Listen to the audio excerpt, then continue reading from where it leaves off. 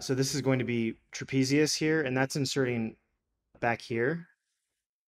So this is all rolling this way. This is rolling this way. One rhythm you can find is from here, and then look for how this is going to pick up here. We got to get this little concavity there, this little shape in here. This frontal area, try to actually think of how it relates to sort of constructive curves. And then this is heavier on him. This is all the jowls. So the masseter is coming down. We got to find a way to get this is like a big old like fillet steak.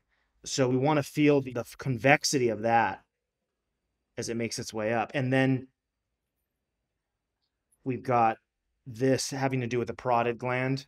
The parotid gland is sort of, it can be a little bit shaped like the ear, but it's just squishy forms, just like the submandibular glands that create saliva. But basically what I want you to do is to start getting more involved in here, right? Because you're constructing the eyes and the features so well, there's no reason you can't construct the areas around. And if you've got the structures surrounding the eye and the nose and the mouth right, it'll look like $1,000,000.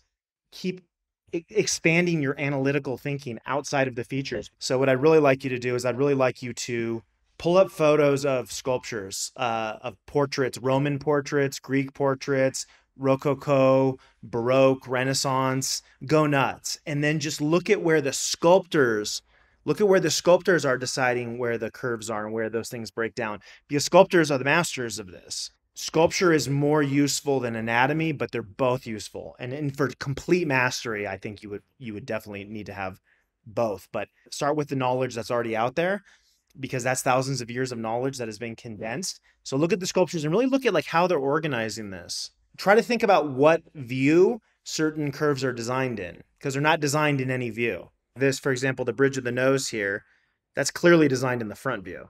And then the profile, that's clearly designed in the side view.